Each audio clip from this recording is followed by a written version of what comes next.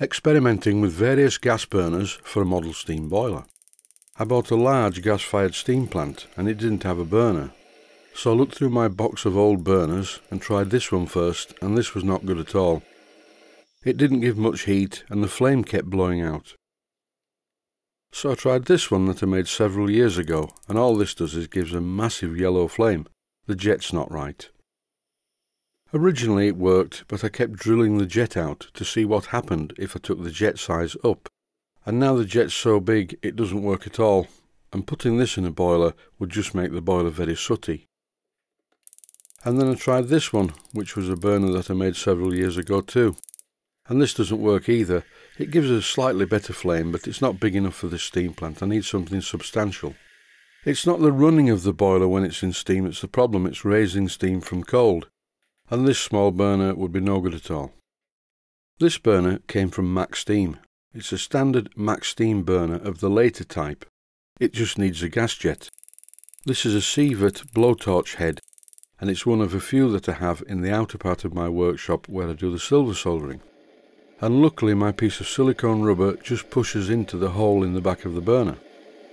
Lots of heat and lots of noise. I'll try a larger burner because I do find that the larger burners don't seem to be as noisy as the smaller ones. This is about the largest that I can fit in the boiler, so I need to modify it slightly. Over now to my small Boxford lathe, and I put the burner in the chuck. I'm using a twist drill to drill tapping size for 5/16 by 32 threads per inch down the centre of the burner. Obviously not all the way through though. After I drilled the tapping size hole, I threaded the hole using a tap. This modification doesn't do any damage to the burner head, and it still fits onto the Sievert blowtorch body. But the good thing is now all I really need is a standard 5/16 by 32 union, and I can pipe gas to it from anywhere. For this application though, I do need to make an adapter. And this will fit into the gas burner holder that came with the steam plant, and the other end of it will allow me to connect it to a gas tank. It's a simple plain turning job. What I'm doing at the moment is turning the outer diameter so that it fits inside the threaded area of the burner head. I don't need to thread this part, and I don't have a die of that size anyway. The main diameter of this adapter needs to fit in the gas burner holder that came with the steam plant. The easiest way to make sure that the adapter fits in the holder is to offer the holder up to the adapter whilst it's in the lathe and see if it fits.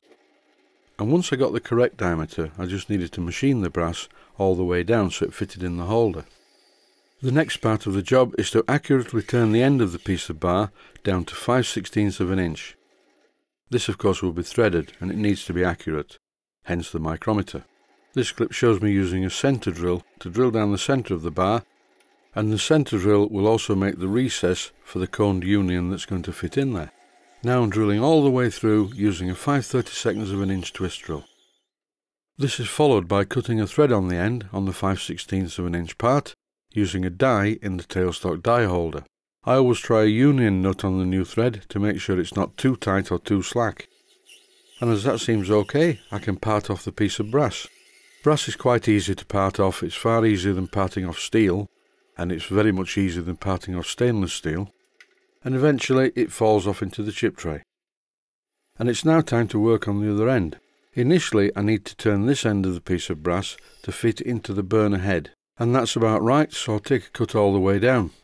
As I mentioned earlier, I'm not cutting a thread on this outer part. It just needs to be the correct size to just fit inside the threaded part of the burner head. As usual, I'm removing any sharp edges with a file. When filing in the lathe, always make sure that your file has a proper handle fitted to it and keep it clear of the chuck jaws at all times.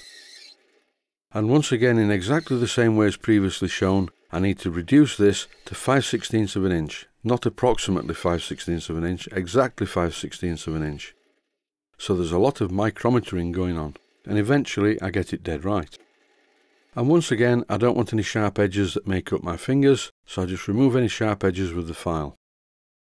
And now the tailstock die holder comes into play once again, and in exactly the same way as previously shown, I'm rotating the die holder by hand. And also, as previously shown, I first of all clean off the thread, and then I try a 5/16 by 32 threads per inch nut on it. And here I'm trying the burner head in place, and it fits perfectly. not tight and not slack. And here comes the centre drill. I'm using this to create the recess that matches the cone on the coned union. And once again I use a 5/32 of an inch diameter drill to drill down the centre, but I don't need to go very far because I drilled most of the way through from the other end. All I need now is some Loctite 542 to seal the thread and make sure there are no gas leaks. The 542 will seal the thread perfectly, but I'm also using a high temperature silicone O-ring. Fitting an O-ring like this is not essential, but it seemed like a good idea to make sure that the burner head sits firmly up against the adapter. And it's time now to fit the adapter into the holder. When I first fitted the adapter, I fitted it this way round. I'd like to take this opportunity to apologise for the state of this piece of copper pipe. And now it's time to light the burner, put it in position and see if it works. Well, it lights okay and there aren't any leaks. With the burner fitted in this position in the holder, it's too close to the boiler, so I reversed it in the holder, which allowed me to move it away, and that lets more air in and you get a cleaner burn.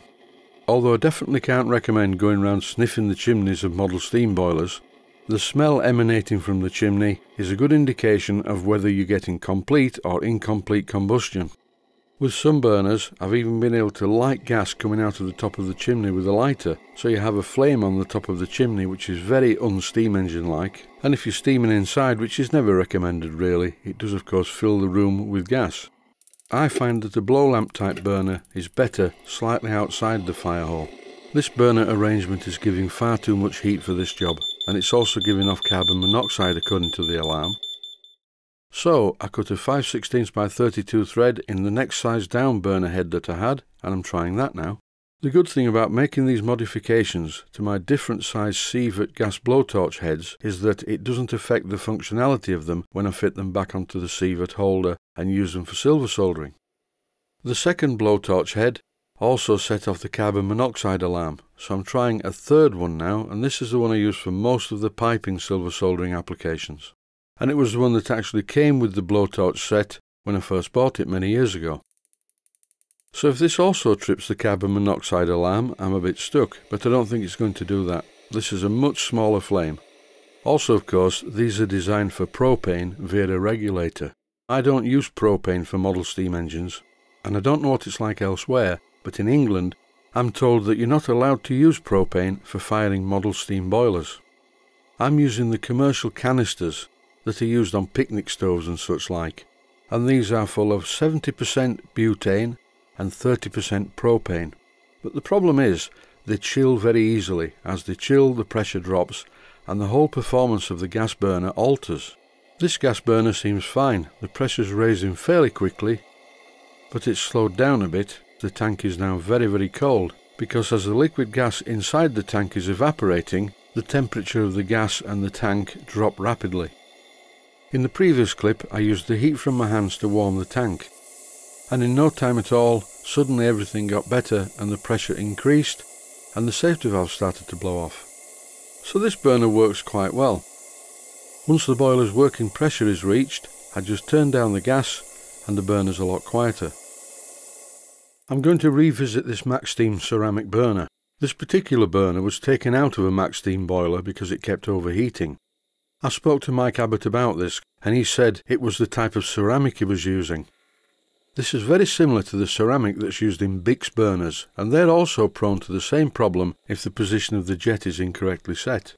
As suddenly the flame sucks back inside the burner and burns inside the burner and cremates the ceramic. So I changed the ceramic for a type that Mike Abbott used to use in his early burners. They always seemed to work very well. They howled a bit, but they worked very well. This howling is a real pain. You put the burner in the boiler and it howls. Listen to it.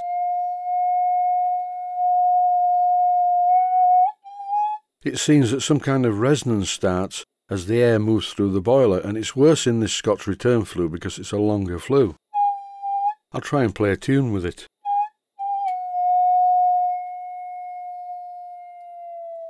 Anyway, I just don't want this. It would really spoil the fun of steaming the boiler. Even the roar of a blow lamp type burner is better than the howling that you just heard. If I keep the ceramic burner outside the boiler, and it's probably a good idea because it's quite fiddly to fit it, then I don't get this horrible howling noise. I've made an adapter to mount this in the holder, so I think I'll give it a try and see how well the boiler steams. For this Victoria mill engine to run at a realistic speed, whether it's driving anything or not, it doesn't need that much pressure. 30 pounds per square inch is more than adequate. And provided that I don't put the ceramic burner too close to the fire hole, it's not going to sing. When the howling starts, the flames take on an entirely different appearance. I used a piece of brass tube to cover the end of the burner and make it look tidier, and I fastened this to the burner with two 6BA bolts. And I think the overall effect is quite pleasing. I quite like the warm glow in the fire tube, but best of all, I like the silence. Listen. No noise. Well, no great noise to speak of, and it's infinitely better than the roar of the blow lamp. It may be less efficient, it may not raise steam quite as quickly, but that's not the point. Running a model steam engine like this is meant to be a very relaxing pastime. There's no urgency at all. You can just watch the wheel going round and let the rest of the world go by. It's quite unlike running a model steam locomotive pulling passengers. That's quite stressful at times. Raising steam didn't take too long, and there's more than enough heat to run the engine successfully. You'll notice that the engine is not making that knocking noise anymore. Several viewers got it right, well spotted.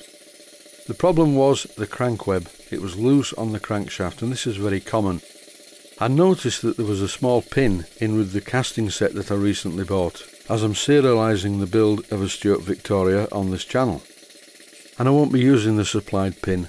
I'm going to use a taper reamer and ream the hole tapered and fit a taper pin, which is just what I did to this crank web. And here's the process speeded up considerably, and now the engine doesn't knock at all. That's it for now. Thanks for watching, and I hope you found it useful.